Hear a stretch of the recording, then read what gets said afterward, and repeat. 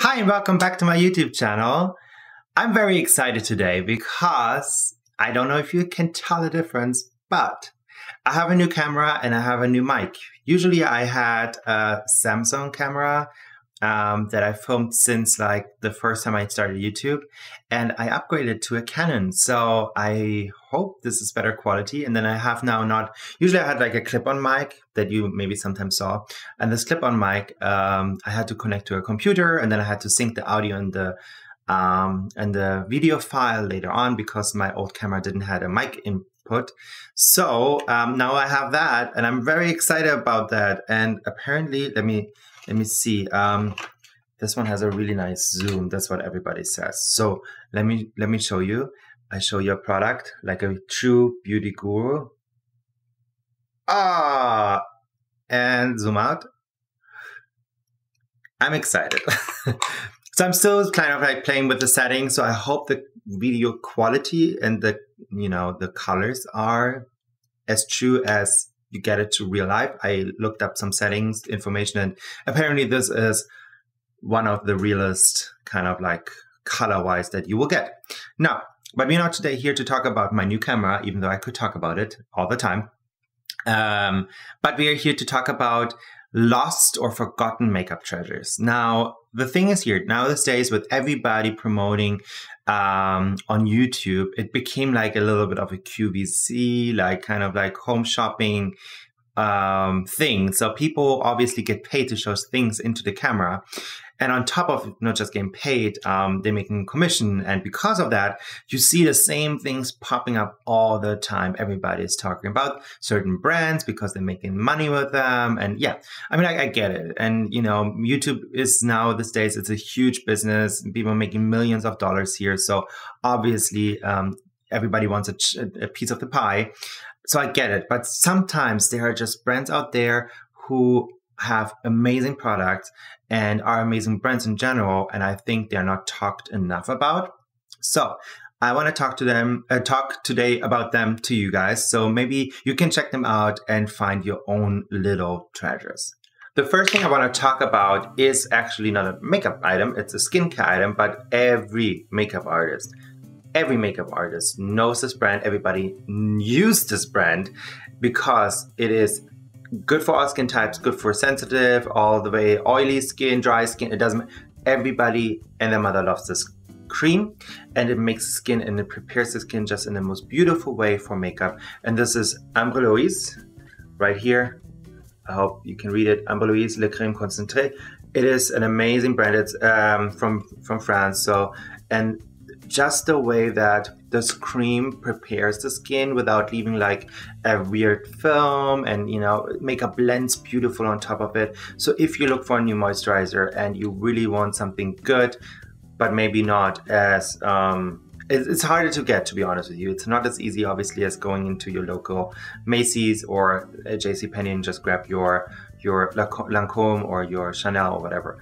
But this one, if you are looking for a new moisturizer, is an amazing one. So definitely check that out. Now, another brand that has been not talked about enough in a couple of months and maybe years is Illamasqua. Illamasqua is a British brand. They were sold in Sephora. They're not in Sephora anymore. I think they're in Bloomingdale's now. But they have amazing products like the Skin Base foundation. Skin Base is more of a medium coverage foundation, satin finish, really, really nice. Then this one is one of the highlighters. This one is called a Gleam highlighter in the color Aurora. And this one, it doesn't leave, like even if I take a lot, like this is a lot of product right here, but even if I take a lot and blend it out, like it doesn't leave any kind of like glitter behind, and it just makes the skin look very naturally radiant. But if you are a professional makeup artist, it's an amazing product because you don't want glitter chunks on your client or your model, because you want them to look radiant but more like it comes from within. So that's amazing. And then also they have great eyeshadow palettes. Now I have two right here. This one is the Compliment palette, and then the Reflection palette. Let me just open it. All right, this is how they look like. They're little quads. Great color selections always in those palettes. This one has a mixture of cream and powder. This one is just powder, but it almost feels like a cream and behaves like a cream. So definitely great palette. Now, the next thing I love and like to use is this one. Now, these are Sephora Z palettes, but in here we have a really good product.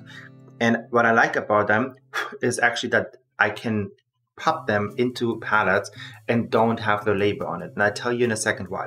But this is Makeup Geek right here. Not down here, this is not, but up here, this is all Makeup Geek shadows. And then I have also Makeup Geek blushes right here. And those are great quality for the price, what you pay. I mean, like the shadows are like $6. And again, I like that they are, they're selling them to put in those Z palettes, and I tell you what.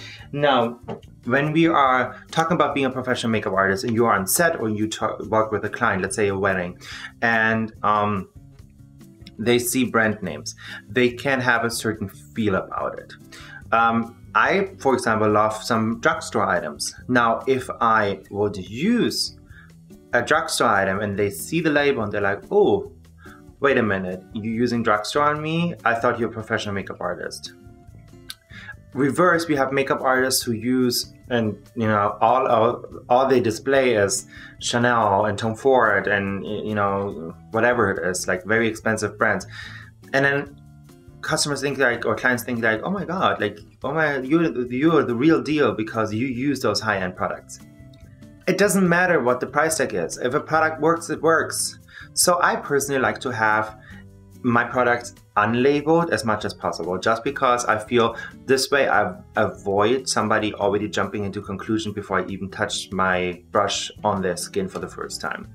That's why I like this, and that's why I like Makeup Geek too, because there I can just, you know, take it out, pop it in my Z palette, and people don't know what I'm using. And if they ask, I will tell them, but they don't have a set up mind already before I even start. Now, another company that does that, and I feel is not talked about right now enough, because you know, every brand has waves. Like they have highs, they have lows. That's how it is. And I feel this brand just comes out of a pretty deep low, but I definitely can tell that people gravitating to them back more and more again. And obviously it's a brand that I'm very familiar with, because if you're new to this channel, then you don't know, but anybody else knows, I work for this brand. It's called MAC Cosmetics. Now, some of my favorite items are obviously the lipsticks. They have a variety of finishes, a variety of colors. They have a new schematic, what means kind of like organization at the counter, so you can shop them by finish. Some of my personal favorites is cream sheens, amplifieds, and satins. This one is my all-time favorite lipstick of the regular lineup, and this one is called Modesty. It's a cream sheen. This is how that looks like. Let me do like a little swatch, and you see it's just that most beautiful mauvey pink. Suits anybody from light to medium dark skin. Deep dark, you would need a liner just because to kind of like separate it. And you know, some girls still rock a lighter nude lip even if they have a deeper complexion, but for an everyday customer, they're usually not the biggest fan of that. Now, other products from MAC Cosmetics that people are not talking enough about are obviously their shadows. MAC shadows are still today, I feel the level of quality everybody else is kind of like measuring. So like, oh, that's better than MAC, or that's not quite as good as MAC. I feel that's always like, it's just me. Like, I feel that's the thing. Anyway, and they lowered their price like 2 years ago. So they're super affordable now.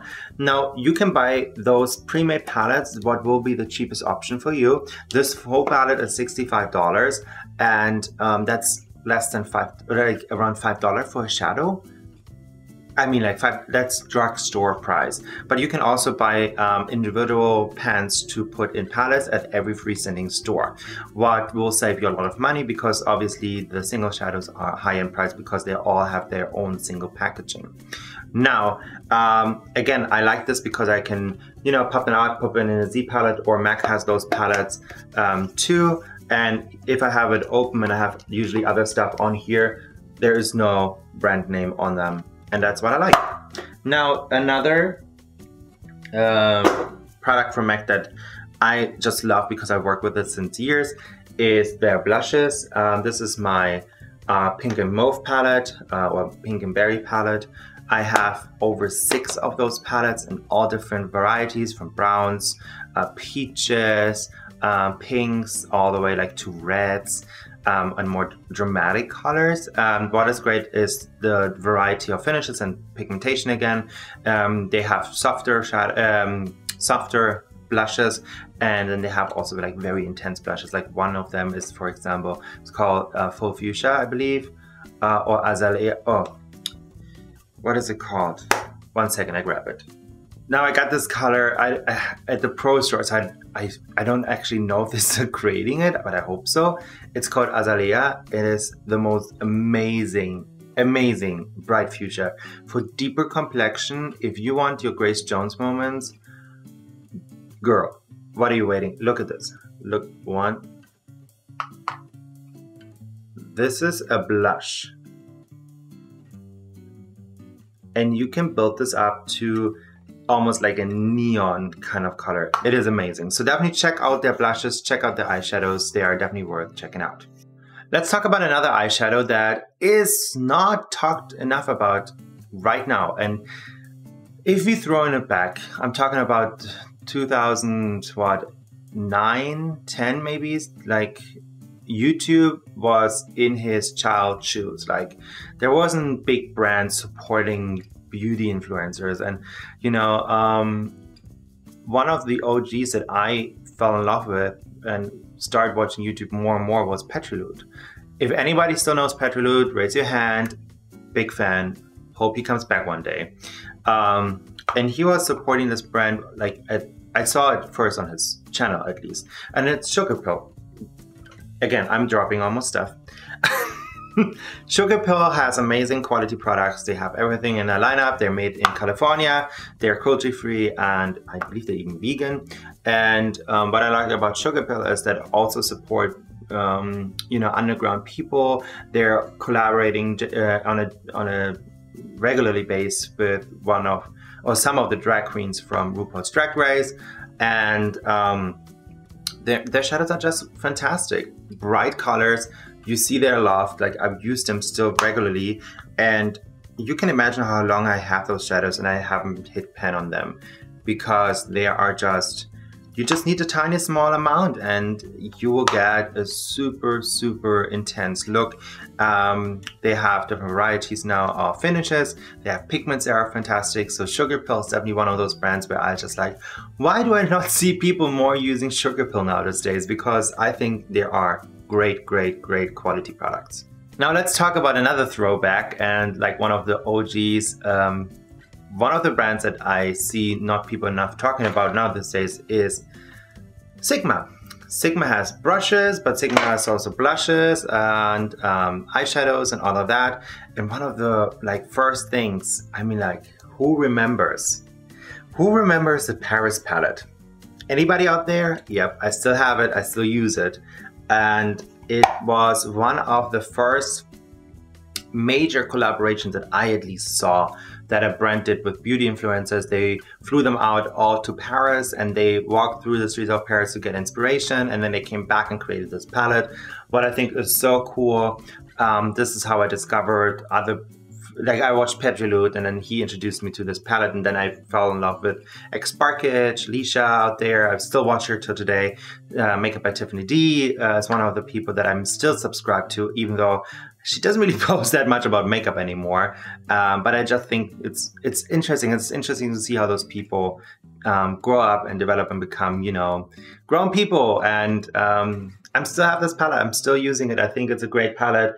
Sigma Beauty is definitely one of those brands that I saw everywhere, and now like nobody talks about anymore. Because I think from what I heard is that a couple of influencers who have certain sponsorships are not allowed to talk about other brands because they're like straight up competition.